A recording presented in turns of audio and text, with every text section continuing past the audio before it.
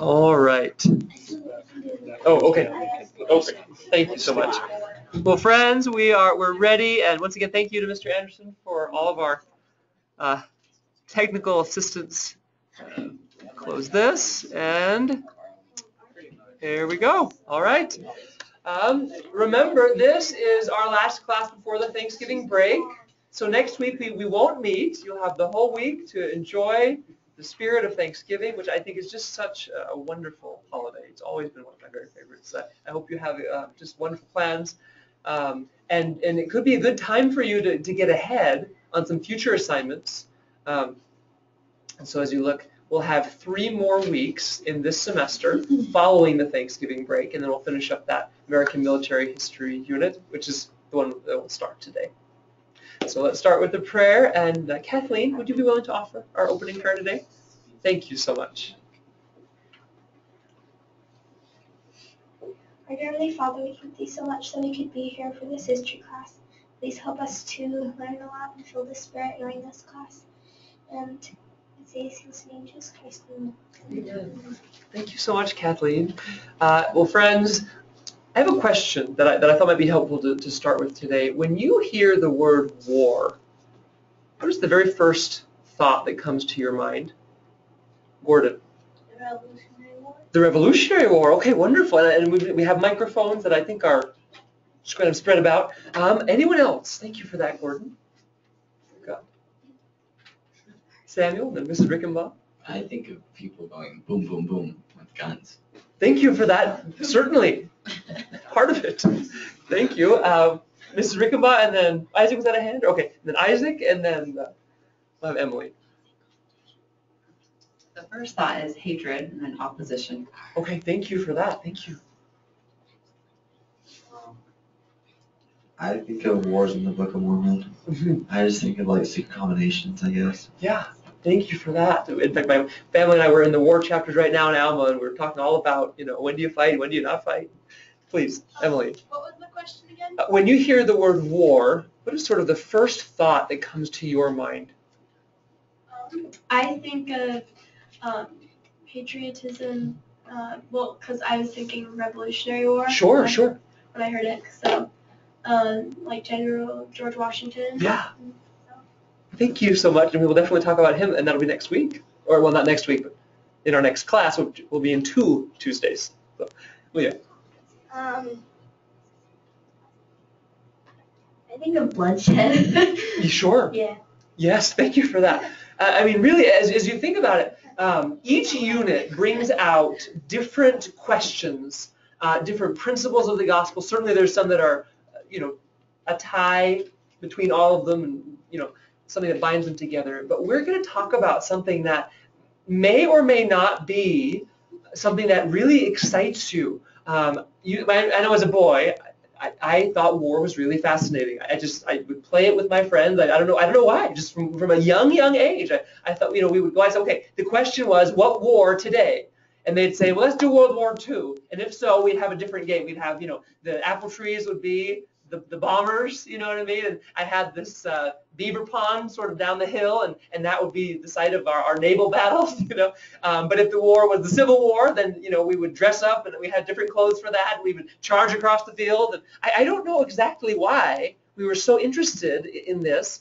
I think it has something to do with maybe the heroism that we associated with war. And certainly there can be that. But the older I have gotten, the more I just cringe thinking about this topic. Not that there couldn't be a time and a place when it is the right thing and the righteous thing to do, but just even if it is, what a terrible way to solve a problem. I mean, we can't escape that. This isn't a happy subject. It could be a righteous subject if we're talking about a war fought for the right reasons, a war that would be sanctioned by the Lord. But even still, we're talking about brothers and sons and grandfathers and uncles and others who end up dying, even for a good cause, which can be very heroic, but can certainly also lead to a temporary separation that is very hard to deal with. And I think as we think of the gravity of this topic, this is a place where I would play as a boy. And this is one of those areas where, I would pretend I would, go down behind. This was a place where I would love to pretend I was in the Revolutionary War, and I'd hide behind the stone walls, and I had my little wooden gun that I had whittled, and I would pop up and I would shoot, and I'd have to go, and I'd been trying to, the ramrod, which was usually some like dandelion or something, try to push it in, Anyway, I'd go through the motions, and then my brother would be on the other side, that kind of thing. And we would just do this, and then, at the end we'd shake hands, and, we'd try to arm wrestle to see who had won. And then we move on, But it's an interesting thing to imagine these New England woods filled with Wampanoag warriors attacking towns, filled with, once again, brothers and uncles and grandfathers and sons who are out when they should be taking care of the cows and, other chores around the home, raising their children, sitting in on some lessons given by the mother in spelling or whatever it may have been, sitting together reading the Bible, but yet here they are out in the woods shooting at people. I mean, this is a hard thing to think about. As we think about here, once again, just another place in Massachusetts affected by the war that we'll talk about today, which is one that many people don't talk too much about. But were you surprised by that statistic at the beginning of the reading? Yeah, 1 in 16. Do we have 16 people here today? I imagine we do. 1, 2, 3, 4, 5, 6, 7, 8, 9, 10, 11, 12, 13, 14, 15, 16. I'll be the one, so that way you don't have to be. But can you imagine? I mean, just one of us walking out the door, not coming back until we have a happy reunion in the spirit world. But once again, kind of a sobering thing to think about. One of us never walking through that door again in this life with a body. Right? Perhaps as a spirit, we might make a visit because, the spirit world is right here as Brigham Young taught, but still, there's that separation, Well, with all that said then, come with me just for a moment to King Philip's War, also known as Metacom's War. And I'd like to ask you a question. And we may come to this question sort of in every topic that we have for this unit. And don't answer yet. Would you reason that this was a quote-unquote good war, if there could be such a thing? Was this a righteous war? Was it right to fight? What do you think about the causes behind the war? Do you think the Lord was pleased with it? Think about that, and then we'll come back with a little bit of background. King Philip's War, also known as Metacom's War, was the longest and deadliest conflict between Anglo, meaning English, and Native Americans in the 17th century.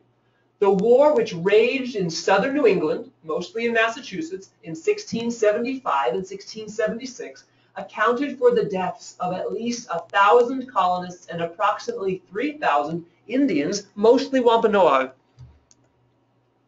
Here is a very old, 1772, picture, well, not a picture, but an artist rendition of King Philip, also known as Metacom. Well, he's one of the sons of Massasoit, who we know from interactions with the Pilgrims. We'll see that his brother Wamsutta will also be involved. He'll die before the fighting starts. Massasoit had a headquarters at Mount Hope. We'll talk about that. That's where he'll be betrayed and killed at the end, as you may have remembered reading. But think about this man, once again, a child of God, trying to live in this difficult world that he was in. And tell me what you think about the start of this war. Because 1/16 of the male colonists of military age were killed, which makes the war the deadliest in American history. And who talks about it? Everybody talks about the Civil War. Oh, wasn't World War II terrible? Of course, they both were, but which makes the war the deadliest in American history in terms of the proportion of deaths to the fighting population. Of the people actually available to heft a gun, more people died in this war than in any other we've ever had.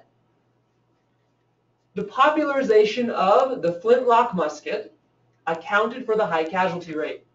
Though some colonists still preferred the familiar but cumbersome and inaccurate matchlock musket, which had to be steadied on a pole and ignited with a match, many had switched to the flintlock musket, which could be held in one's arms and fired without a match. Along with traditional bows and arrows, Indians relied heavily on the flintlocks and even built a large forge for creating and repairing their own. So this is, at least by 17th century standards, a very sophisticated war. And that's why we have a lot of death. Anytime you have more modern technology going up against more less than modern strategy, you have very high casualties. It would be the same thing in the Civil War. We'll talk about that with the rifled musket, etc. Okay. Anyway, nevertheless, the colonists' sheer numbers and amount of firepower overwhelmed the natives, and the war, which had been caused by unyielding English encroachments on Indian lands and by colonial governments' impositions of English law on Indians, left the Wampanoag without the leaders, population, or resources to continue effective resistance in the future. So here's the question then. We stare at this flintlock musket, just kind of the pieces, just to have you kind of imagine being there. What do you think? What would you reason? Does this seem like a good war, a righteous war? Yes, no, somewhere in between? Tell me why. Please, Rachel.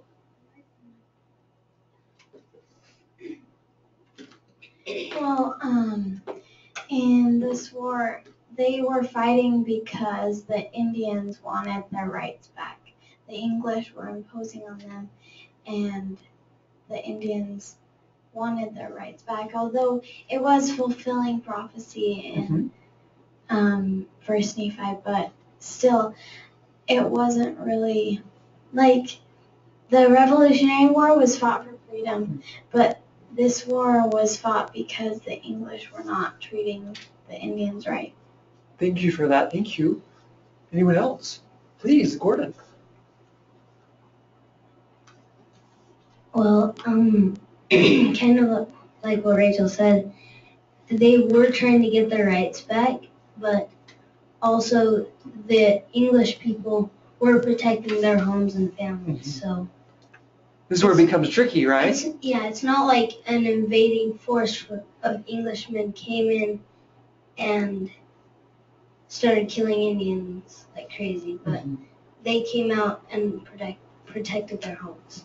Okay, thank you for that, right? And this is where you see those who are making decisions to fight a war have a different responsibility before the Lord than those who simply go along with the decisions that have been made by those who are in authority, right? And then that's like a really interesting question to be in because, for example, right, when you have a governor of a colony saying, okay, now we're calling upon all able-bodied men to fight, right? You then have a choice, right? Do you go along with this governmental authority asking you to fight, right? Or do you sit it out for other reasons? But yet, even if you try to sit it out, what do you do when the Indians come and start burning your town and your house is next?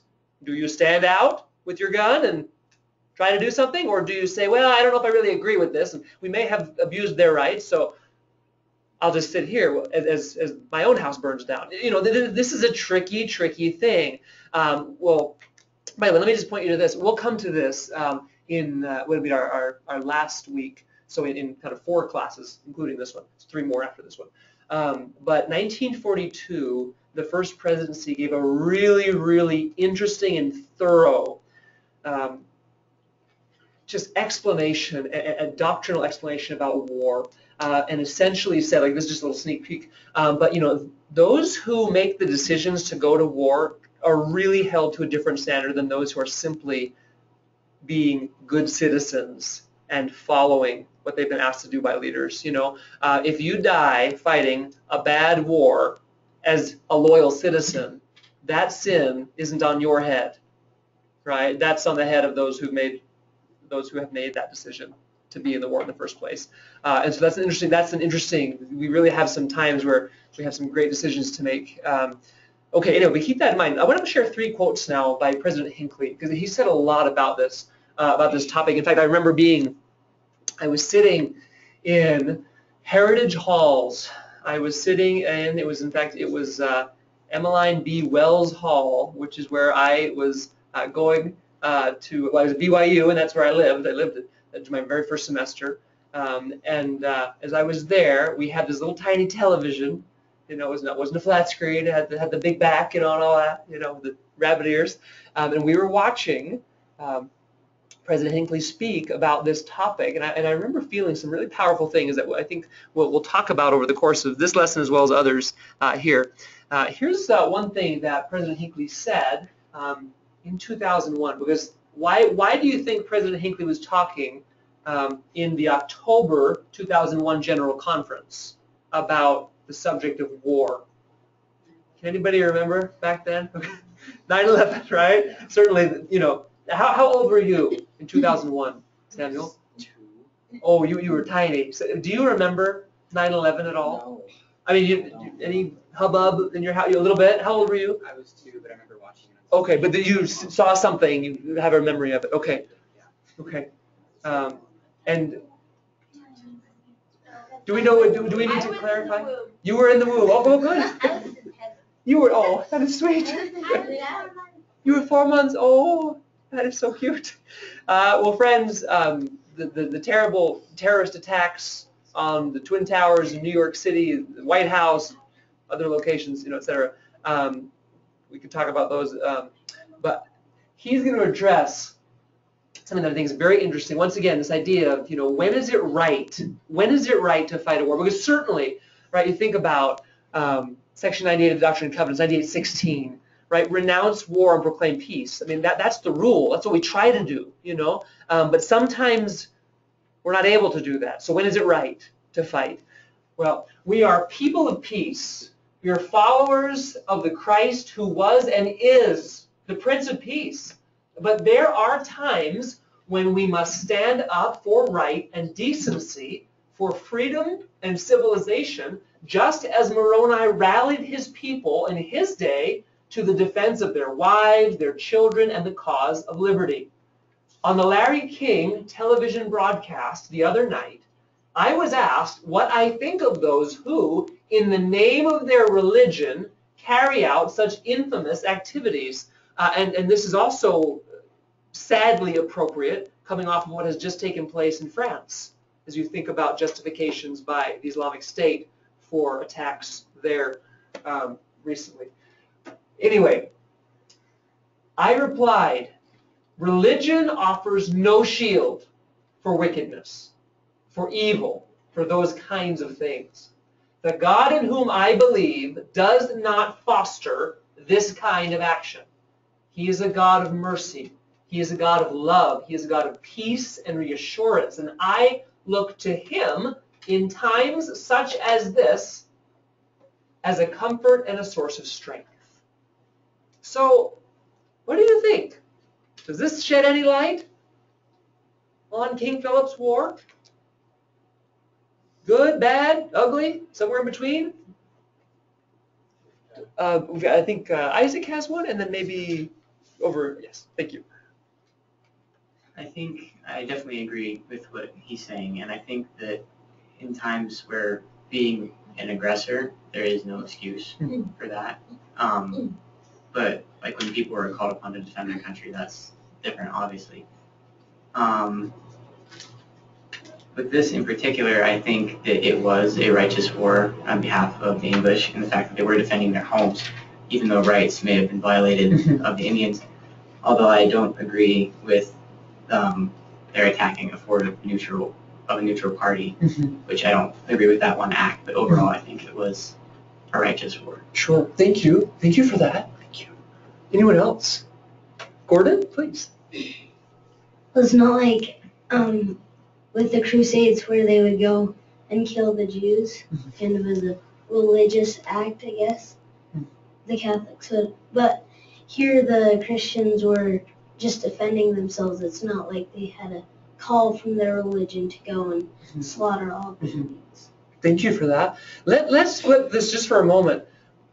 What do you think about the Wampanoag Indians and others choosing to fight?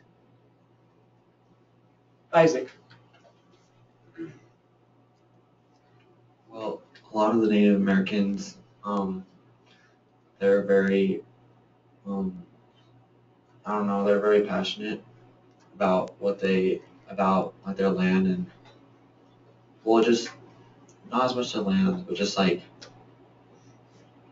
they're very, I don't know, it just seems, well, coming from the Lamanites, they're very, like, they're a war fighting people, and when other tribes trespass into their tribes, they're very protective. Yeah, there's the word, protective. And I think that I think they took it really great when the Anglos first showed up. Like most of them were really nice and stuff. And I think that they just sort of ran out of patience in some ways, and it was just a situation that wasn't taken the right way. Thank you, Isaac. Thank you. What else, please? I think that they could have found a way to solve it without fighting. Also, they weren't completely in the right either, because they were allowing themselves to be cheated, basically. Like when it talks about how they'd get drunk and how they'd do other things that made it so they could get cheated on by the English. I feel like if they would have taken more responsibility and not like tried to blame the English for the problem, then they could have solved it and without fighting. Yeah, thank you for that. Thank you. Caleb. There's a lot of people who make up a culture, and not all of them are nice necessarily. And so, like with what Sam's saying, just because a couple of those people are taking advantage of other people or taking away their rights doesn't mean that you have to go to war. There's always another solution. And it seemed like they, like you said, just ran out of patience and weren't willing to work for peace rather than just looking for an excuse to fight over it.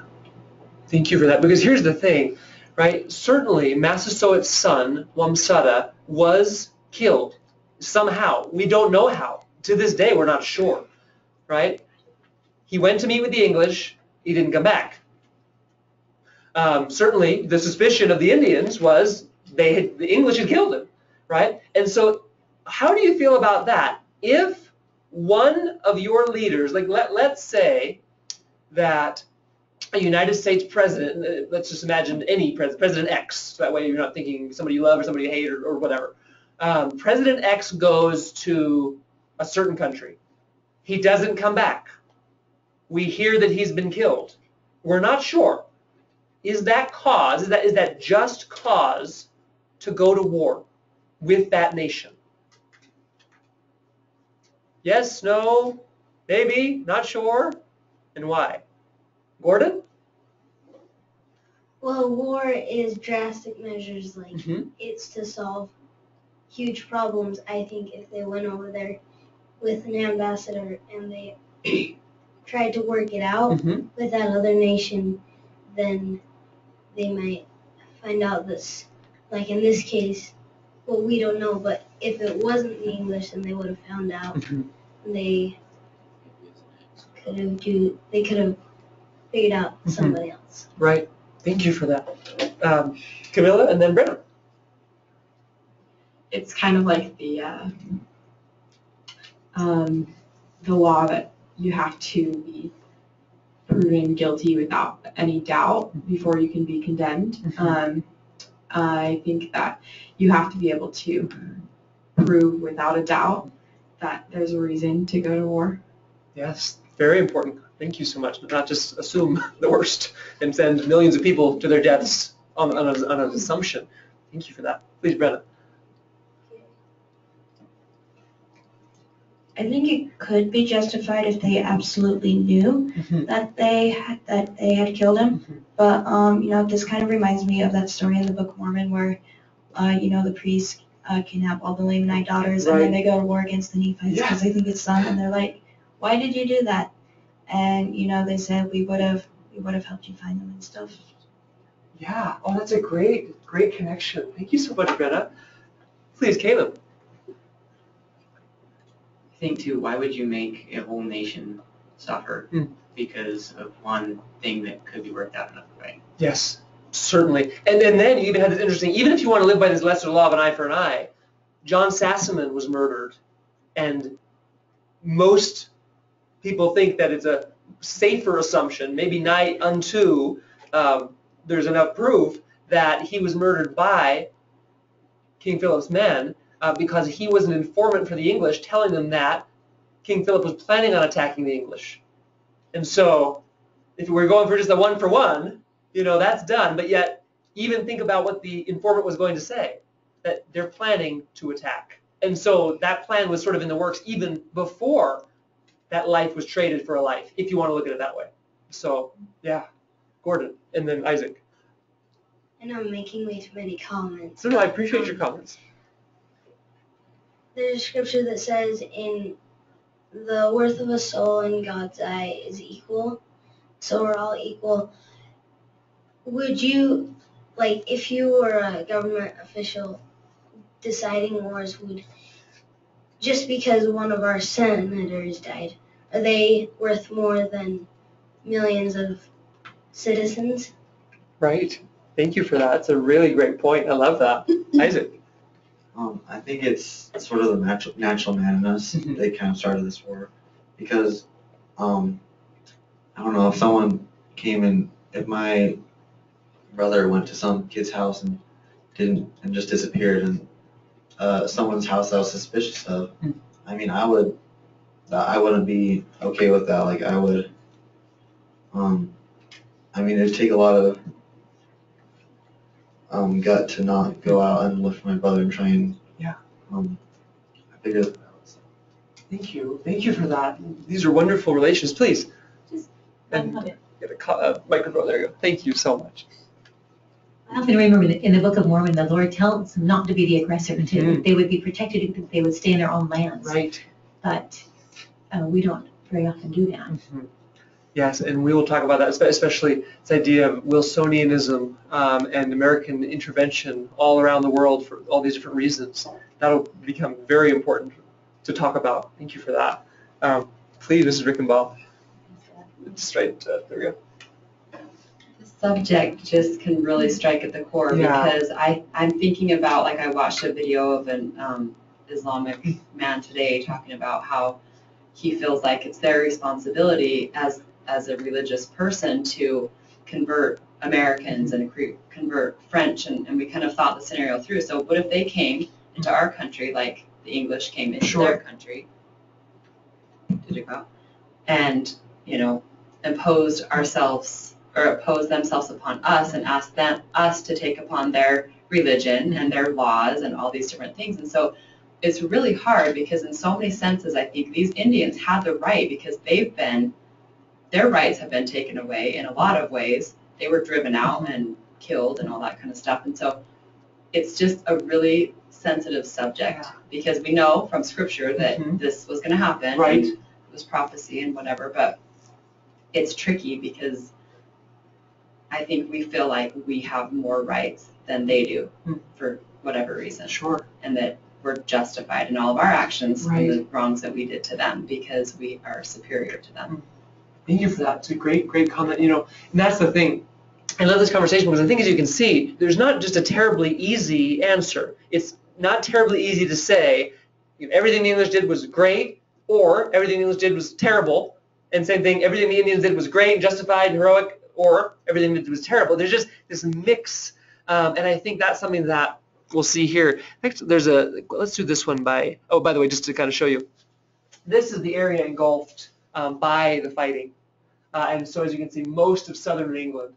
New Hampshire wasn't as involved because it's above the little dotted line there. You'll see all these areas here, Massachusetts, and then Connecticut, Rhode Island, certainly involved. There's a quote by President Hinckley that I'd like to, this one here. This one I think is really interesting. He gave this one in 2003. I'm sure you can see it. We sometimes are prone to glorify the great empires of the past, such as the Ottoman Empire, the Roman and Byzantine empires, and in more recent times, the vast British Empire. But there is a darker side to every one of them.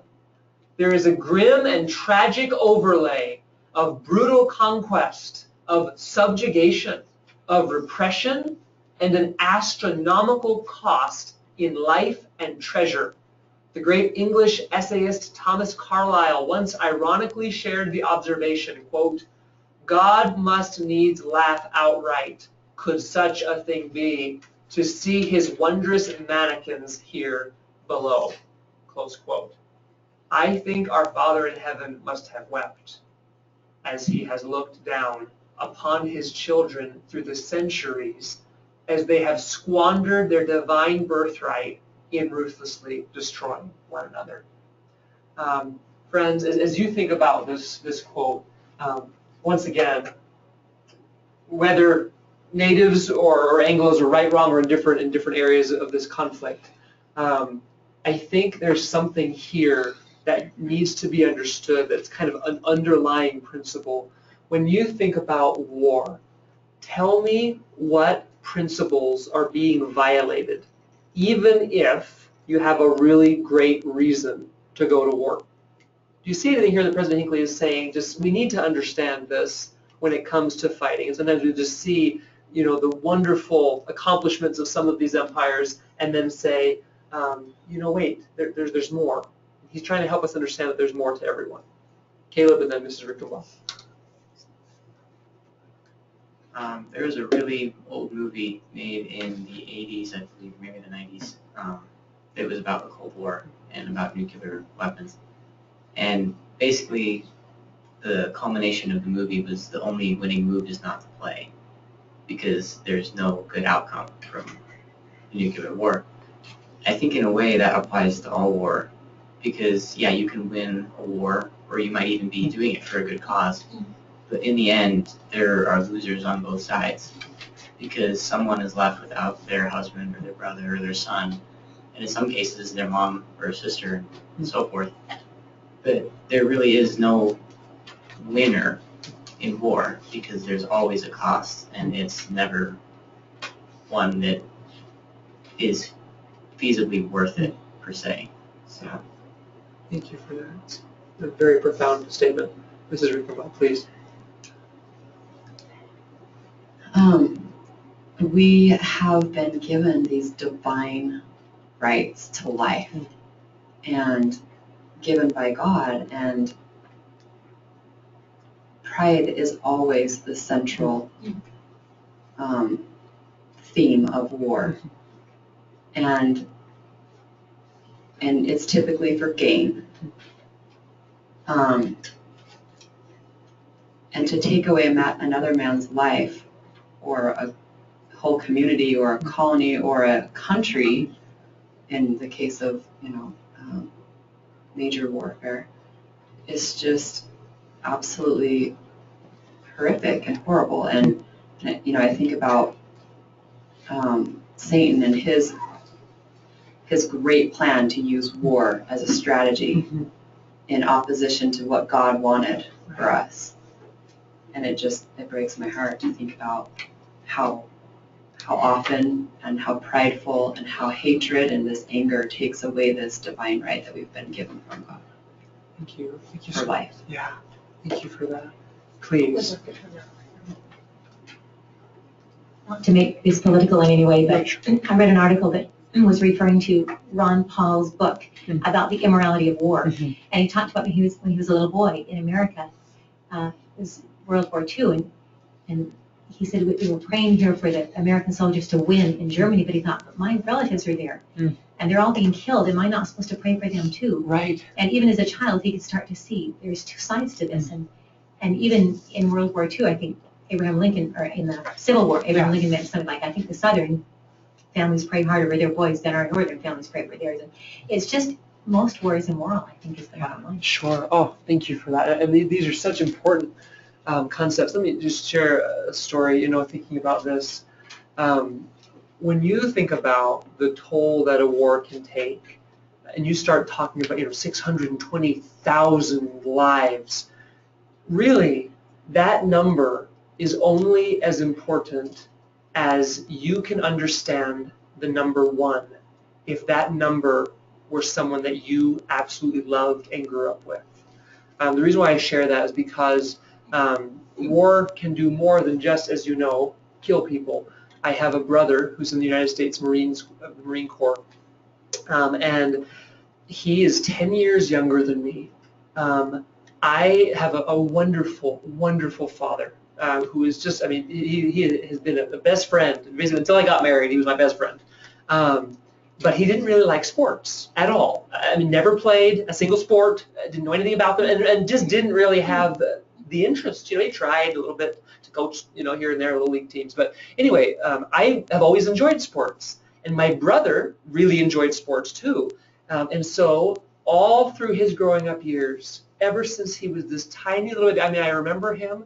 He was born. He couldn't drink milk, and he was a poor child. He was always sick, and there's his little peanut. And he was so tiny growing up anyway, but he loved sports, and I would take him outside. We'd play basketball, and we'd play baseball, and we'd play soccer, and we'd play football, everything we could think of, frisbee, you name it, golf, anything we could think of, we'd play, and we played for hours and hours and hours, and I coached his teams growing up as soon as he got to sort of the competitive age, but from the time he was, I think, 8 and up, I was coaching his soccer and his baseball teams. I'd come home from BYU in the summers after my mission, and I'd gone to BYU, and I'd come home and I would coach his Babe Ruth level baseball team, which is kind of the 13 to 16-year-old team in New Hampshire, and I coached his middle school soccer teams, and anyway, I had this really close bond with him, and we would just spend all this time talking, and he was the most just sensitive young man. Well, it's been interesting because as he's been in the Marine Corps, as much as there has been so much good that he has done, and so much that he has seen as very noble, and he has great intentions, whether or not he should be sent to the places that he's been sent to, that's kind of another. That's not his decision, but on his side of things, I think he has wonderful reasons to want to do what he does, But I have just seen in him, there's just been this hardening. And our relationship is so different than it ever was. This young man who had been so sensitive, who we had done so much together, now we can't laugh about the things we used to laugh about. When we go to play sports now, it's, I'm too tired, I'm hurt. I'm too serious now. I don't do that anymore. I have bigger things to worry about. And I've just seen that for him, there has been a toll on his emotional well-being. And it's been really kind of scary. I could go into more details, but I'll spare you some. But just this idea of a post-traumatic stress situation for him, that too is really hard. And so can I just say, just kind of as we're all talking here, I would imagine that we all know someone who, right, we're so grateful for their service. This is by no means to put down those who serve faithfully, heroically, for wonderful reasons. I am so grateful for the sacrifices of the men and women who have come before to help our nation as these loyal citizens willing to give even their very lives, for things that they hold so dear. But there's also such a tragic overlay, as President Hinckley mentioned, even to those who are still with us. There could be. And so just as we talk about this, this unit and all the different wars, because it's one war after another, I would just ask you to really be prayerful about this topic and really serious to ask the Lord what He'd have you learn about the realities as well as all the truths behind the Lord's doctrines of war, when it's right, when it's not right, even if it is right. What do we lose? What do we gain? Etc. So with that said, could we just come for a moment to that source? Would you go? And I'd like to just look at the question about the different abuses against natives, because I think we mentioned a couple other things. But let's just talk for a moment, because certainly, whether it was right or not, for King Philip to lead this attack against the colonists, and then of course the colonists fight back, and we have this terribly bloody war over a couple of years. Whether that was right or not, could we just for a moment take a look and try to put ourselves in the natives' moccasins, so to speak, instead of their shoes, to try to really wrap our minds around what would it have been like to have become a weak minority, fast minority, because you'll see these different diseases will decimate populations. Sort of 75% as a whole, if you look at North America, just decimated by disease. This is not even, the shot was fired. Right? Some tribes, 98%. This is just disease because immune systems weren't used to European germs. And once again, nobody. This isn't biological warfare. Nobody's intending for this to happen, but when you get people together and they share germs and you're not used to them and you haven't built up an immune system to them, bad things can happen. So you may want to go home and lick some dirt, to build up your immune system. Anyway, figuratively speaking, I mean, sometimes dirt and germs can be an okay thing in the right proportion to build up that system. Anyway, but with that said, let's just take a look for a moment. What do you see if you were to reason? What are some of the grievances that were mentioned from sort of the Indian perspective? What do you see happening that really could have been tough? Whether or not it warranted war, but what could have been tough? Please, Caitlin. I think one of the things that would be really hard for them is their land. They felt that they were so violated in that. Sure. That was basically their religion, was they worship the land and the different spirits of the land and everything. And that was, they felt cheated, and they felt like they were trying to share with the English and be kind that way, but the English took advantage of them. So I think that would definitely be something that would be difficult. And the fact that the English cattle were, not even staying in the land that they gave them or felt that they were just taken from them, but they were still coming to their things. So I think that would have been hard for them. Yes, thank you for that. Mrs. Rickenbach, was that a hint? Please. Well, I felt like they were very manipulated too. Just with the whole disease thing, with religion, with a lot of these different things, I felt like there was a lot of manipulation that was used.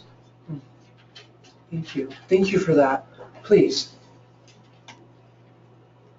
In the court system, it said like 20 of their honest Indians would testify that an Englishman had done something wrong, but it wouldn't mean anything. And that was so different for them because they said that even like if one of the most dishonest people of the tribe testified of something, everyone believed them. So their opinions weren't being recognized. Yeah, thank you for that. And this brings up this great debate in the Constitutional Convention. If you go to that summer of 1787, you have James Madison making this very famous comment because, of course, what kind of representation did he want? Anybody remember? Proportional, right? Proportional, just by persons. Shouldn't each person count the same? Right? Does it take 25 Rhode Islanders to equal one Virginian? Simply because Virginia's a bigger state? I mean, are they better? It's an interesting thing to think about when it comes to not doing a representation by proportion. But this idea of, how many natives did it take to equal one white testimony? Did you need 25, 30, 35? What does that say about the way we view each other? And certainly, as President Hinckley is talking here, notice, we each have a divine birthright, right? Every one of us is a beloved child of heavenly parents, right? And as such, each one of us, everyone, no matter what they look like, where they've come from, or what they're doing in their life right now, good or bad, each has a divine nature and destiny. Doesn't mean we'll all get to the same place. All choices aren't equally good, but certainly we have an equality in having a divine nature and destiny as a birthright from heavenly parents. Linda. Well, I felt like they were very manipulated too because the English would get them drunk and then they would make these bargains that was over that they say, oh, it's only worth this much, but then later on as they were talking, the Indians would hear, oh, it's actually supposed to be worth over double that. Thank you for that you're bringing up, and just because they didn't hear that great comment in the microphone, this idea of some were manipulated through alcohol and more land was taken when they weren't able to fully understand what was going on, etc. Thank you so much for that. Okay, so here's the question that we certainly. Did you have a hint? Oh no, sorry. Oh, did you? Oh, okay. Okay, because I'm sure it would have been great if you had one. Guys, as you think about this source then, but certainly once again just kind of a troubling source, and a lot of these sources will be troubling.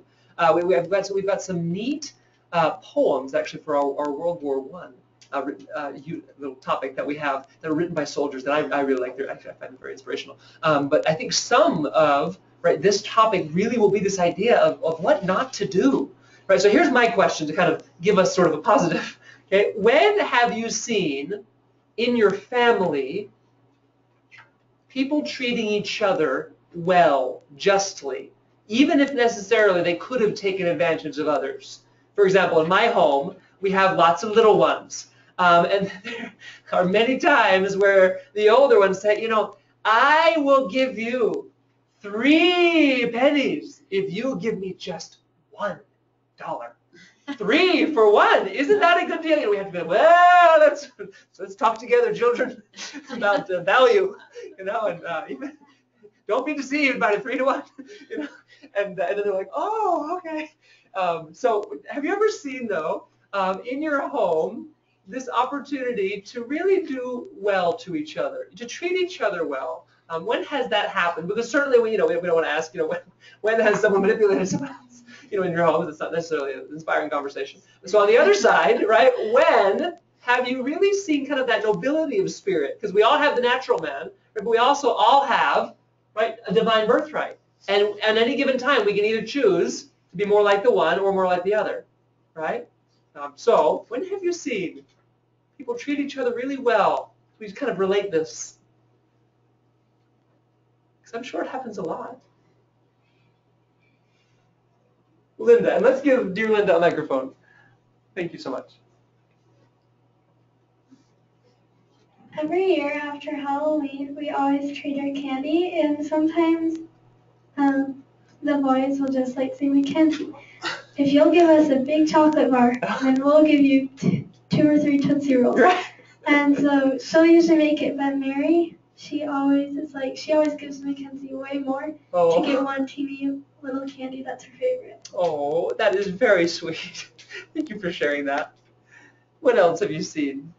Something heartwarming in happy relations between people versus the tearing each other down and then shooting them, as we've been talking about today. So let's talk about the other side, where God would like us to spend our time.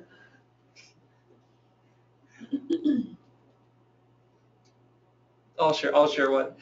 Speaking of Halloween, it inspired me. And my children went around our little neighborhood, and they came back, and the very first thing they did for my wife and I, they all went around. We didn't ask. We hadn't done this before. They all went around and just started giving us candy. Because they're like, well, you just took us around, so here we want to give you. And they gave us each probably 10 pieces of their candy, and they probably only had 30 pieces. I mean, they really were generous, And then Josh, every time he gets anything, he shares first with his sisters, and then he'll eat what's left over. And we haven't ever asked him to do that. He just does it. That's a really noble thing. I really look up to that. Other things that you've seen that have made you really happy in relations in your home. When have people treated each other so well? Please, Samuel, you've got a microphone over this way. Right across. Oh.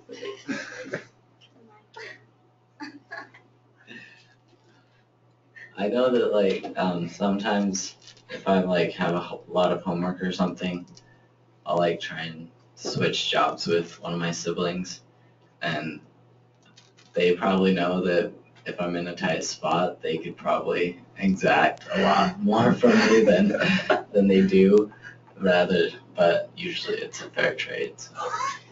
He's talking, Rachel said, I think he's talking about me. I love that. I'm sure he is. You're very generous or kind, forgiving. Thank you for that. Anyone else? Brag about our kids if they're here. Yeah, of course. The more the merrier. This is the happy thing. Sorry, Lee, I'm going to brag about Isaac for a second. I do love you too. So this young man right here, I'm going to get emotional.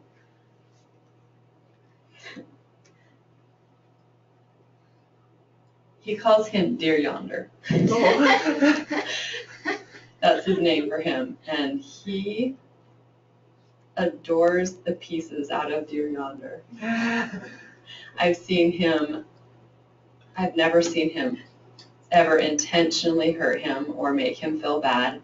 He does tease him quite often just because he just loves him to absolute pieces. If you could see the kind of teasing that happens between this boy and that, you would just be tickled because it's so sweet, and you can just see the love and feel the love oozing out of his older brother for his little brother. And I've seen him weep over him out of concern. I've just seen so much affection and love that he has for his little brother. And it's been a blessing in our home because Isaac's the oldest, and just to have that care and concern for his siblings, and he's just such a peacemaker and such an amazing example to his siblings. And I just can't imagine. I came from the opposite situation where I was always in fear of my life for my brother, and so for me to experience that and then to watch him nurture his siblings, and I would have given anything to have had an older brother like Isaac. And so I appreciate that so much, and it's brought so much joy into our home because that contention just isn't there that could be there, that I've seen firsthand and experienced and felt firsthand. So. Thank you so much for sharing. That's and not sweet just story. Isaac, they're all that way. I'm sure. Isaac leads the way. Oh, thank you. Thank you so very much. Anyone else? Please, Leah. Okay, I'm going to brag about both my brothers. So this summer I broke my arm. I can't believe that actually. Oh no! Anyway, We won't assume that you did it. no. It's true, no. So my parents own the company, and we usually go and work there over the summer. So this happened in like the middle of the summer. So I wasn't able to go and work. And so both of my brothers dedicated one of their days at the warehouse to me, and they both earned $50 for me that day. Oh. So they both gave me $50. That was really nice. That is so nice. That is so sweet. I love hearing these stories. Thank you so much for sharing, Leah. Break your arm. If you want to break your arm, then Rachel can, work for you. No. No. Oh, cool. It's not worth it. Oh, friends, thank you so much. Was there anyone else who had wanted to share? I wanted to cut you off if you did. Thank you. I do want to say, I think that sometimes contrast can be a very, very powerful teacher. As we think about all the really sad, hard things that happened in 1675 and 1676 here in New England, and then contrast them with the life that God wants his children to live. Really, think about how different running around in the woods and trying to kill each other is from what you just heard about these sweet families here. That's a really important difference to note, because I don't know about you, but I noticed a difference in the way that I felt considering, President Hinckley with, the brutal, the tragic overlay and all these really serious, heavy things, versus these really sweet acts of sacrifice and service and love. And anyway, I hope you felt that too. I just wanted to end by saying, I'm sure every family could think of some wonderful things that we do for each other from time to time, hopefully all the time, but at least from time to time. And I just wanted to just share just a little story that really warmed my heart over the past year. As I think you all know, when my little daughter had cancer, certainly that was a challenge for our family, and we tried to deal with that the best that we could. And Heavenly Father was just so good to us. From the very start, we had family home meetings about, okay, what does this mean, and what could happen, and let's talk about the spirit world, and let's talk about healing, and let's talk about the Lord's will, and just, our mission on the earth, and it will be as long as it needs to be for each one of us. I mean, just that kind of a thing. And anyway, but we'd had a family home meeting one night. We were talking about that topic. And at the end, our little daughter, Acadia, asked if she could say the prayer. And this was in March, the beginning of March. And we said, oh, wonderful, please, love to have you say the prayer. And as she prayed that night, she prayed, and all the normal things. I'm grateful for my blanket, and I'm grateful that we have a house, and thankful for Jesus, and all these nice things. And then she said, and please bless little Hope that she will not have cancer anymore by her birthday. And that, for some reason, nobody had mentioned anything about a birthday, anyway, that was what she in her little heart wanted to pray for, from the very beginning. And so over the almost 6 months, that Hope had this cancer, Acadia prayed. Every time I heard her pray, she would pray that Hope would not have cancer by her birthday. And I just thought that this was such a sweet thing. Well, it was really interesting because Hope's final surgery was July 7th, and everything was removed, and the doctors let us know that the cancer had been defeated and hopefully it won't come back, and it hasn't come back. But I just want to testify to you that July 7th is the day before Hope's birthday. And the whole time, Acadia had prayed and prayed and prayed with so much faith that her sister would be cancer-free by her birthday. And I just want to share that I have felt not just the love that Acadia has for her sister, but also the love of a tender Heavenly Father who hears the faithful prayers of his little ones and according to his will can make miracles. And I'm just so grateful that we have this kind of love within families and from our Heavenly Father who, as a father, shows us what it should be like to live together, how we should treat each other. We should be so busy doing things like the things that you just described in families that we don't have time for war. I mean, this should be the farthest thing from any endeavor that any human ever follows, in this world. But yet we have wars going on all the time, and I just wish and pray and just I think so much about the fact that if we could simply have happy homes based on the principles of the gospel, and if we had always had them, we wouldn't have this unit. But yet, we do have the natural man. We do live in a fallen world. We see people make choices like this all the time, and we do need to know how to deal with them. And I testify one of the very best ways to teach and learn about war is to learn about what we should be doing instead, so that is our goal, not the last resort of fighting a war, even if it's righteous. And I say that in the name of Jesus Christ, amen. Rachel, would you offer our closing prayer, please?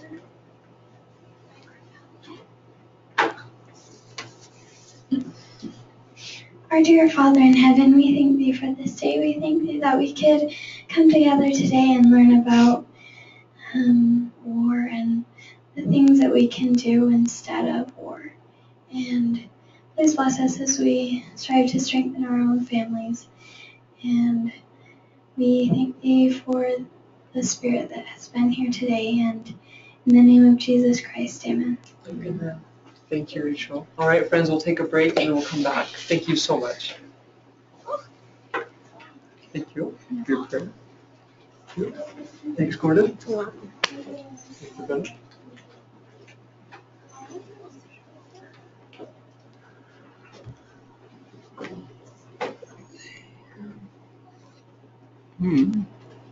Great.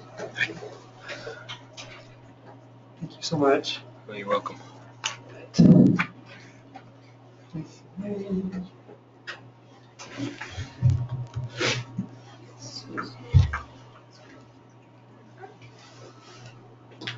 Thank you so much for sharing. I love hearing about your family. You're so welcome. You're welcome.